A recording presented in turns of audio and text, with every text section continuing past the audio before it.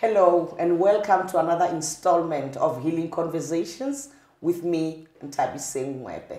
Tonight, I'm particularly at a loss of words to bring this episode to you. Infertility remains one of the heartbreaking taboo topics within our society, particularly for the Black community. You know, with us, there is a natural expectation that women should bear children. But what happens when that becomes a struggle? When something so natural becomes a struggle for you? Mental health is also at the core of infertility. Patients with infertility struggles report the same stress levels and mental disorders that are experienced by people who are battling cancer. That's shocking, right? And research shows us that it is so common in both men and women. Yet it's a very discreet subject that we are not willing to openly talk about. I'm joined by a sister of mine. She's someone that I look up to, and it's such an absolute pleasure for her to agree to speak to us on her journey towards motherhood. Ladies and gentlemen, she's a music maestro with a career spanning over 20 years. And yet, just recently, she has stepped into the most joyous role of her life. I'm joined this evening by Dr. Winnie Mashaba. Welcome, Sissy. Thank you so much. It's so beautiful for me to have you here. And I can finally say, finally. Finally. You're one of the busiest people that I know. And it took a couple of postponements and a couple of calls and a couple of years. And then, another thing came up. But you are here today. And this brings me to the first question I'm going to ask you. With that busy schedule, you are mothering a 1-year-old. How do you do it? Woo, Susan saying, thank you so much. Allow me to greet all your viewers. With the name of Jesus Christ, and it is by the grace that we are able to manage all these things. I have a very busy schedule. However, because the support structure is solid, which are my sisters, and lemudimu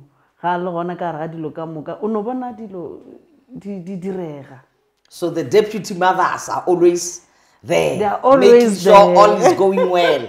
Yeah, they're always there. Your journey towards your daughter, such a fond name. You know, I can say, some people will say a track is dedicated to her, but I would say your whole album dedicated to her. Yeah. She brings so much joy to your life, but it wasn't an easy one. It wasn't. Just share with us the experience of your her coming into the world, and above all, the tears. Because I'm interested in the tears aspect, because there are so many people who I believe are crying, but the subject of infertility, no one seems to want to talk about it openly. Yeah, including me. You know, I was not free to talk about the infertility, and because I believed I am fertile. Now I had 2 miscarriages. In fact, the first one, it was ectopic. The second one, there was and then they had to remove the pregnancy. Then boom, emotionally, then ki thomobale problem. When I see a young child, mola ki thomobale problem sure ngwana ka nke ba lekana le okay, ngwana ka nke ba lekana le okay.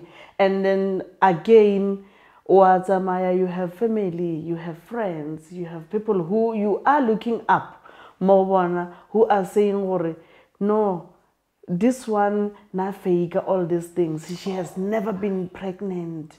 And at that particular time, you go back home, you check the reports, that doctor, you check the pictures, everything, and you start crying. then you'll close yourself inside. You know, 2010, it was the second one, it was worse. Because Kinagua World Cup, then they call you, and I was even much bigger than this because I found comfort in Modijo.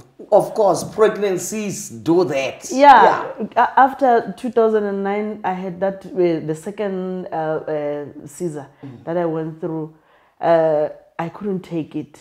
I felt I'm a failure. I'm not a woman enough. I hear words say, why can't you? Yeah. And this man married cheapless someone. And when I come to the fact that I want to heal from the loss, it was very, very, very strainful. Begia performance in 2010, really busy World Cup with South Africa, and coming back home. I was not even staying more the show. After performance, back home, then the first thing that I do, I cry. So in other words, here you are, you know, at the shows, you have to smile, and the fans want to take pictures with you, and people love you because I'm also one of your followers, and I see that you are an icon, you know, a South African icon.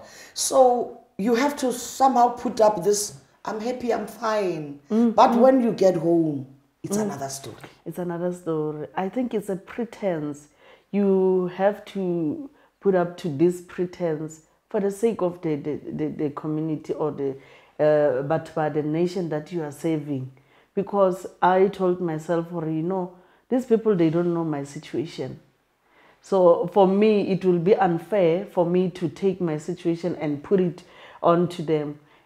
I have to be strong enough to face them because they know Winnie Mashaba as someone who's always smiling, who's accommodating everyone, who love being around people.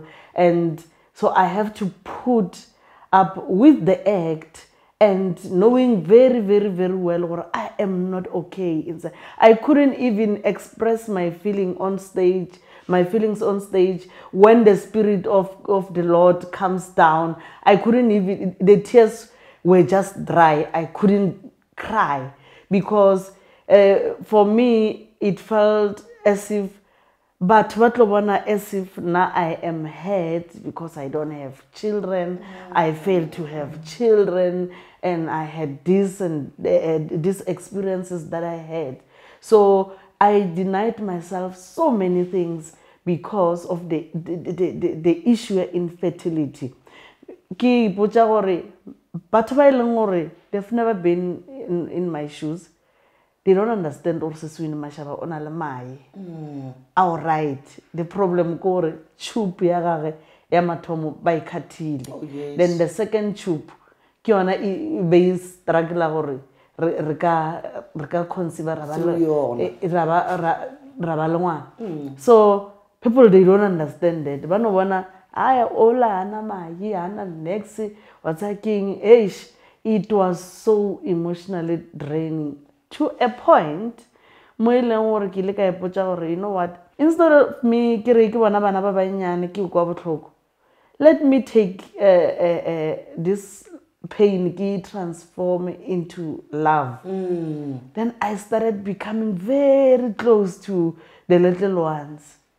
And surprisingly, even today, if you can give me your little one, possibilities are 99.9% or no, I'm not going back. I'm not going back because now I started feeling much better. So your healing started when you started accepting them, you know, transferring that into love. Becoming a vessel. I was saying this in one of the previous episodes where I said that, you know, the Bible says to us, David says, you fill my cup with oil and then it runneth over. So also with you, it becomes the case of now, I know that God loves me. Let me take this love that God has for me and allow it to pour out to other people. And that's how I start healing. Wow. Another one ke dirileng. Remember at that time I was raising my younger brother. My mom passed on when he was still 3 years old. So he's my manager. Yeah. You've been a mom for yeah. Before Lebrile came, you were mothering your siblings. Because, I mean, with you had to take over. Your story is quite something else. Because those who don't know you, don't know that you had to raise your 3 siblings yourself and become a mother. So Relabrile's coming was not even like, how am I going to do motherhood? No, it was something that you were already busy with. Already, I know. What am I going to do with this little one if Kibale challenge? So yeah, my younger brother was there. I was raising him, but they are expecting you to have your own child. Yes. In fact, my younger brother was staying with him full time. He's the one who knew Dr. Winnie Mashaba, Asale Winnie Mashaba, Adula back room, ki hire lady room, ki renti lady room, he's the one who understand all the journey yaka ikitsa maile. Now,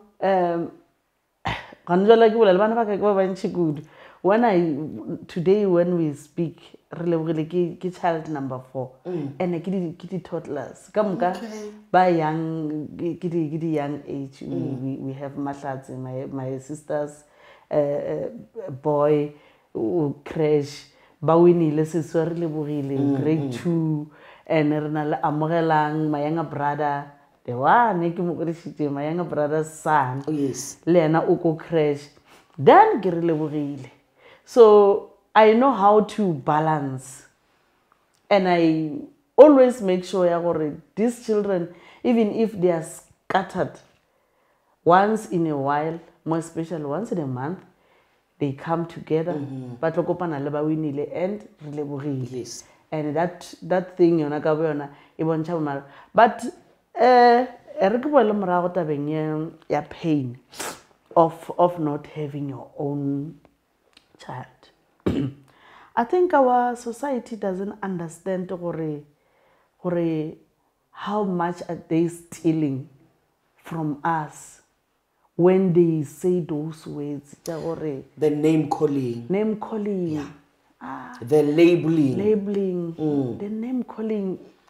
Sterile. They go to an extent of calling someone a horse. Yeah. And then in our language, you are barren. Yeah, you are barren. They will even say to you, I can't understand. Yes. And then you go like, okay, when they say all these things, now I'm no longer thinking of myself. I'm thinking of the children, the kids that I'm taking care of.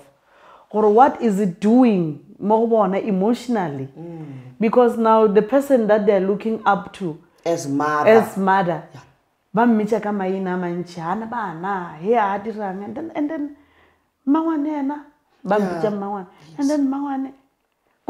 they are the damage. Okay, now it's fine. I'm old enough, I can take it. But what about the young kids? Because a boy child abusive, where does it come from? And really the cause. The name calling is stealing a lot from us, from our children, even for them as the community, as the society, because that name calling anger, criminal. Yes. Are sa tlo lebella gore e tswa kae re lo lebella gore ka mola ona le ngwana wa criminal mara a re tlo lebella gore ngwana a felletse ba criminal re contribute jwang o no tshwana ba gore la ba re ba hlaka batho ba o ka serele motho gore ba hlaka if una le bopi motšhelele a iloja thusha mo santse thushe gone and if o bona gore se se wina le problem ya go conceive assist her. And I want to respect this beautiful lady. Na nantse a kopana le nna all the time, Machabalala, Bokang, Moncha. Yes. I can even refer you to my doctor. Just check or what is happening. And I went, and dilo di sa no ba gana ka mogola e no ba re go bile le mo e leng gore ke paletse go feleletsa the whole thing ka gore go tlhokega another part. So kore batho ba go tshwana le ba gore ba tlhoka mo maphelong a rena gore ge ba go bona gore you are down and you need help, and they understand the joy of motherhood. Gore ba bona gore se se nthabiseng banna motho she's a beautiful soul, modimo ka raka mothusha mara se se nthabiseng, have you tried 1 2 3 4 5? They don't give solution, instead they use our pains against for your gain. So naki liga no decide that I'm just gonna be an evergreen, a jolly merry yellow, and my happiness no one will take it away from me, because I know if God is for me, nothing will be against me. They will say whatever that they want to say, but if God is for me, I know in Jeremiah 29 verse 11, for I know the plans I have for you. He declared, there are plans to prosper and not to harm me. So he will never harm me. Why do I have to be afraid of what the community is saying? I kore ke fetogile motho wa go lwa, but ke lwa spiritually. Ke re ke na le morena modimo wa na leng nna. I'm not going to allow these people if ke fail today. So I have to fight. How do you fight? We need trust in the Lord. Trust in the Lord, which is a good thing, because if you look at it, it's actually scriptural. The Bible says children are a blessing from God. Amen. And one of the greatest frustrations in fertility is the fact that you're not in control. You can't say, if a child was a matter of brick and mortar, you could just take cement and mix, and make your own baby. But God is the one who gives. So what do you do when you're now stigmatized? When you are now put to shame over something that you have no power? You can't do anything. I mean, now I have experienced the fact that the Facebook pages where they were insulting me. All because of your struggle.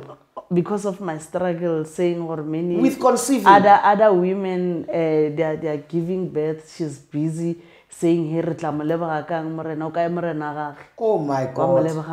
Then I said, you know what? I'm going to follow this page because I need to understand what kind of people are surrounding me, and only to find out what the many people who were like. Commenting a lot and causing even more havoc. Fueling the fire. They are the people who are coming into my page again and say, hey, we love you, Sis Winnie. Hey. Then that's when I started studying about human behavior. And this one, I'm not going to shy away from it. Some, they would say, Sis Winnie, please move away from that group. No. I'm not a coward. I am not a coward. I just want to check or what, and I'm not even going to respond to them. My only response, I'll go back home and write a song. Then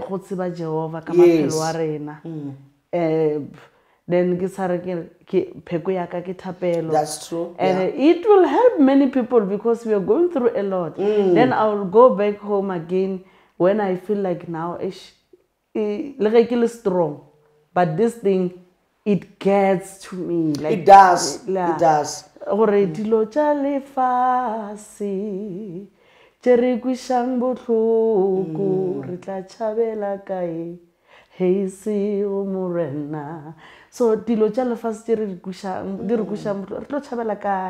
So everyone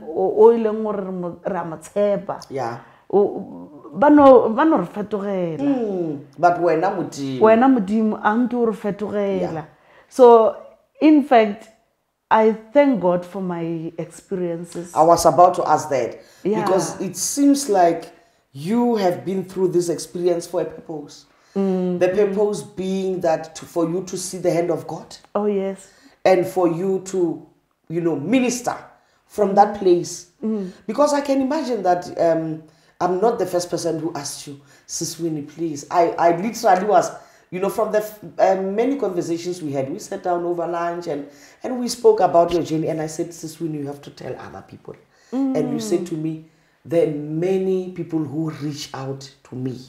So it was not for your journey. No, it was not. Yeah, it was not for my journey. And I believe God was preparing me from the logic. Ki le ka bona job ka re ga bophelo ba ka. Nna ke ile ka no bona job ka re ga bophelo ba ka. Because if I can say Hannah only or ka re Sarah only, it ka sa be le that weight, because ba re a tseba re ke basadi ba ileng gore ba struggle a lot ka go ba le bana, and ba rogiwa mo especially Hannah. So ke bone job ka re ga bophelo ba ka, because many relationships were compromised because of my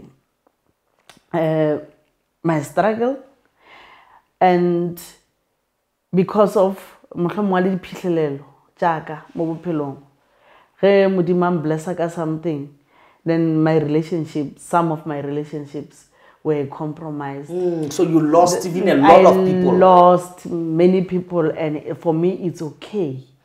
But taba ya infertility. I remember, I won't say words, I remember this old woman, the other time at night, and hantiana o tsoganeng ka ro tla robetse basadi ba bang ba dia bana ha di le ngwana. Oh wow. Kana go nke ba di le ngwana. Oh wow. Okay. I'm like, okay. Gape me visitor here. So jwale ke tlo botsiwa dilo tsa go sana le tse. And I kept quiet. The following day, kana ke ile ko khutsa. You went to rest. I went there to rest, but I'm being reminded.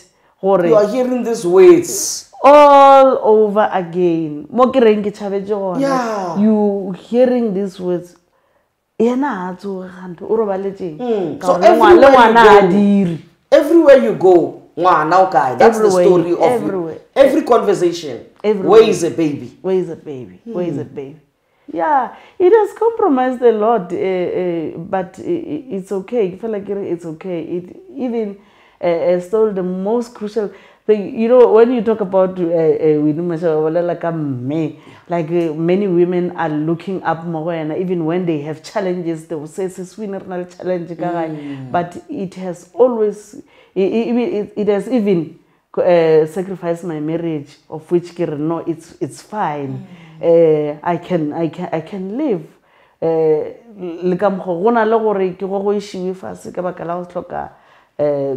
No. But yes. So na ke no re ke bone my life ele like the module tse ba go fang tsona to study. Yeah. Lena but ba go study sha too much advocate.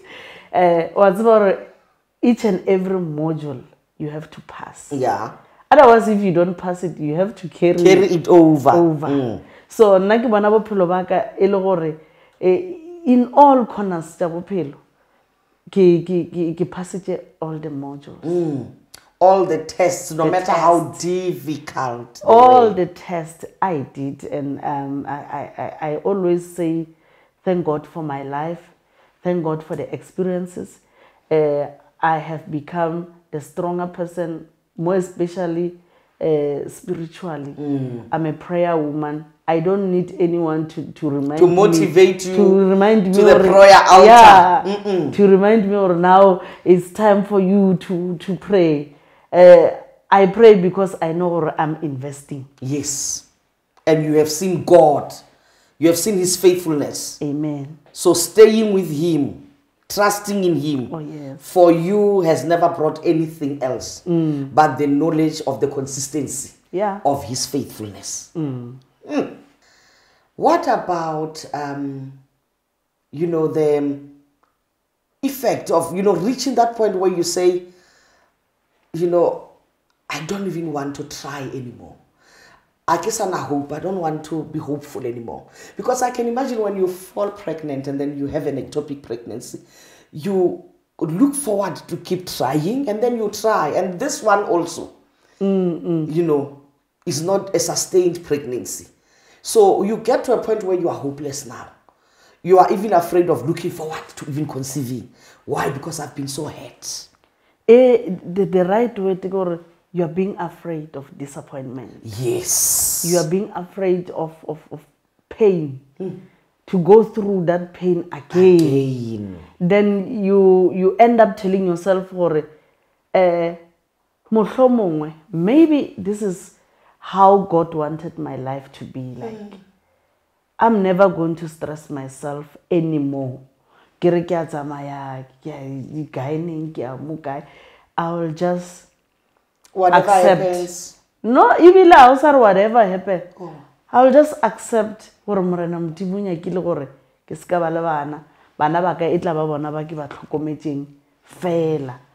now it came to that point where, Karawi is my son, Mama Winnie, she's my daughter, and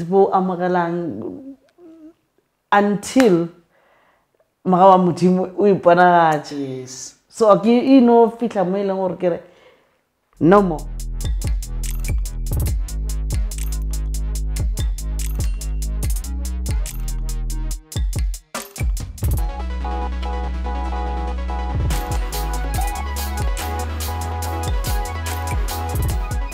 Get yourself a copy of our latest books, The Mending of a Broken Vessel and Maintaining Your Joy, a journal for daily positive living.